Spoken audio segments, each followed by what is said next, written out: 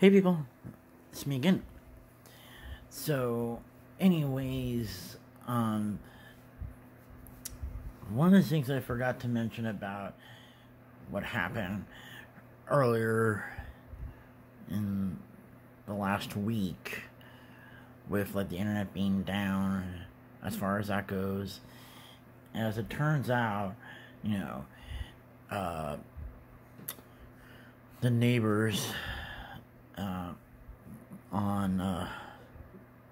on this side, they couldn't have access to the internet and TV there because of like the cable being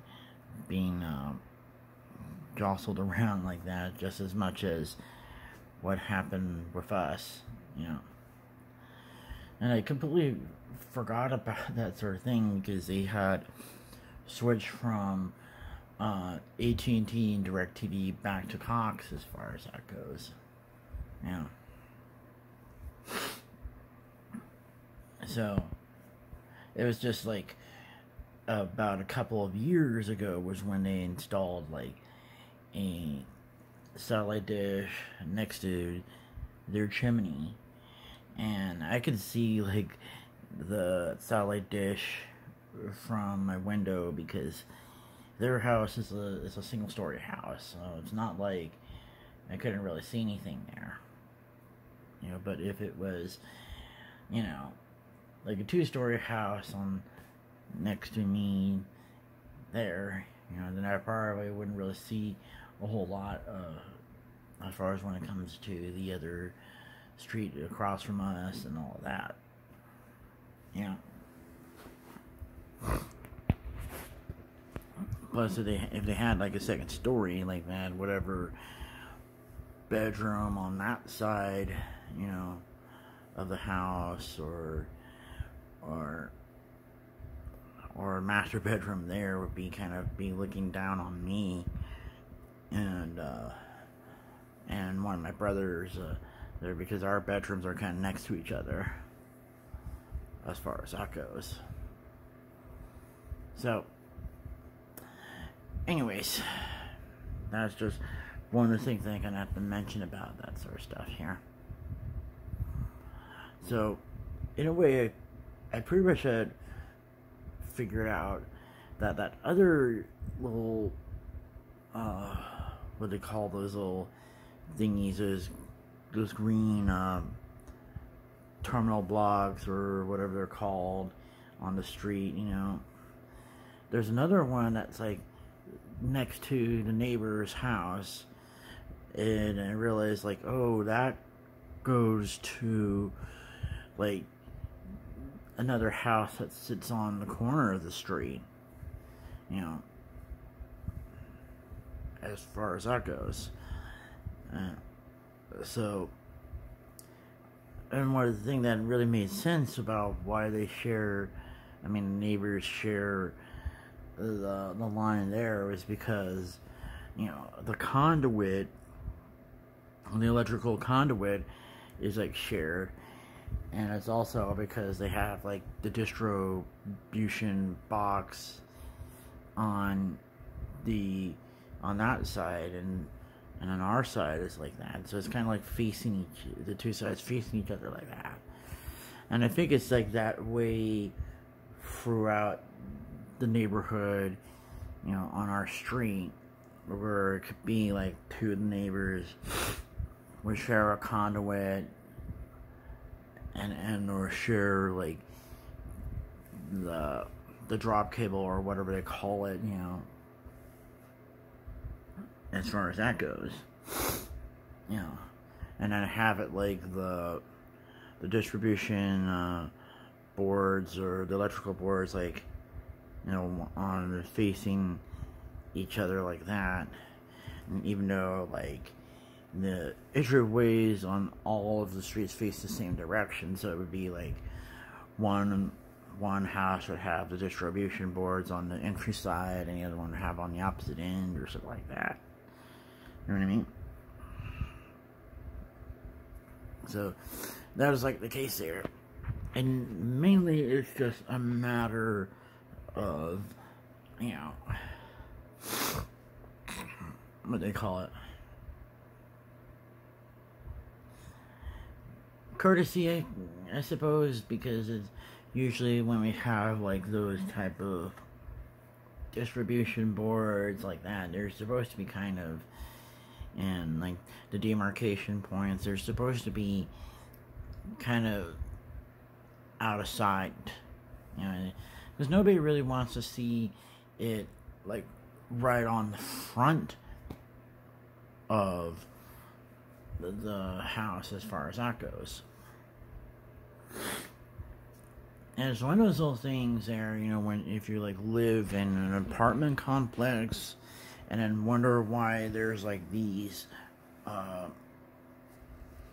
double doors that are locked, and some places that's just what the distribution boards are there too,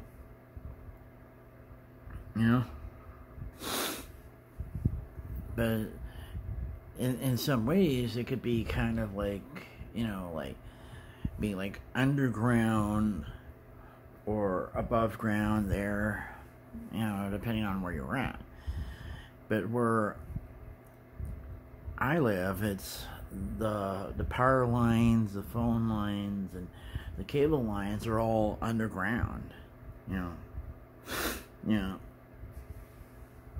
because then I remember a story about a couple of years ago where I think we were having really high winds, in that I think it had knocked down one of the power line poles in one area, and it caused like a neighborhood to not to have no power, or let alone like access to their phone or TV and internet, as far as that goes. But that's kind of like how it is there. But it depends on like who's like the provider as far as like TV and internet and phone, you know. And in some places, that's what I said before, that you can do triple play and all that. But sometimes, you know, it might be like better to have it like a double play or single play or something like that. You know, depending on how it is, you know, when it comes to that, you know. Because I think in the past, you know, before Cox had like digital telephone, they just had TV and internet, and so it was just mainly like a double play thing. And I think that was probably about 15 years ago, or was it like maybe 20 years ago, was when they started to offer digital telephone as far as that goes, you know. And it was just mainly like for a low rate of like $19.99 or something like that. Then you got unlimited calls, instead of how it was with like the old phone companies, like how you were like charged, you know, like 5 cents a minute or something like that, and you know, than opposed to something else. And then like the interesting thing now is when it comes to like whatchamacallit, the mobile networks now is like they're doing like more unlimited plans or something like that, you know,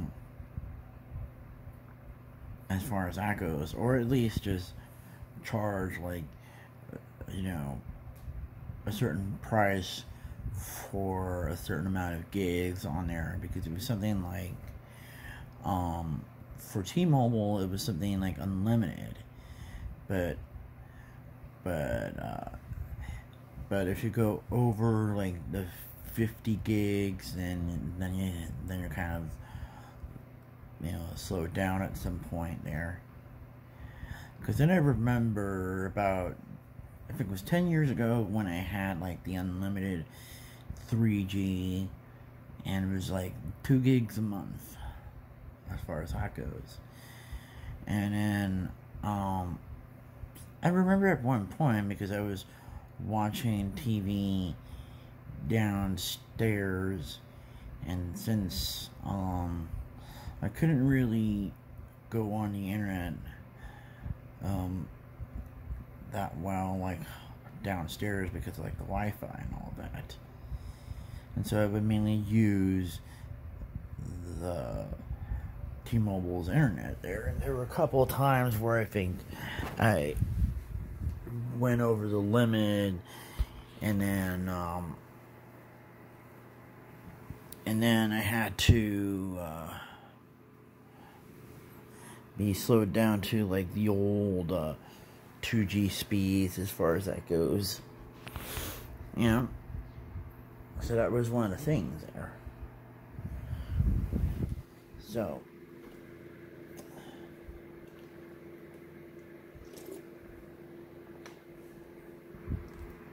but prior to T-Mobile, I was on VoiceStream back then, and it was like VoiceStream was more of a regional carrier because it wasn't really available in California, but it was available in Texas there, and it was like powered by T-Mobile, and it was just maybe about like a year after I think I'd gotten the phone was when VoiceStream became part of T-Mobile, as far as that goes. And it was throughout like the early part of the aughts was when T-Mobile was starting to kind of move into California, move into other states that would not normally be served, and became more of a national carrier as far as that goes. So anyways, as I was kind of saying about that sort of stuff there, and I think it was the plan that we had was something like, was this family plan for maybe like $49.99, something like that. And I think it was like 200 whenever minutes, and then unlimited weekend minutes. And I think it was everybody had like 200 whenever minutes. So that was the thing there.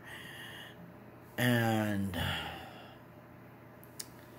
if I recall correctly, it was just initially it was like my mom and me and one of my brothers, and then one of my brothers had gotten like another phone and gotten his own plan, and then that other phone ended up becoming my dad's phone, and then my phone had like a 469 area code because that was the area code for Dallas, and then it was changed to, you know, a 949 area code, which is for here, and I had that 949 area code for my phone ever since. Yeah. So that was like one of the things there. And then as far as that goes, I guess that's part of it, you know. I don't think I really want to talk too much there. So anyways, talk to you guys later.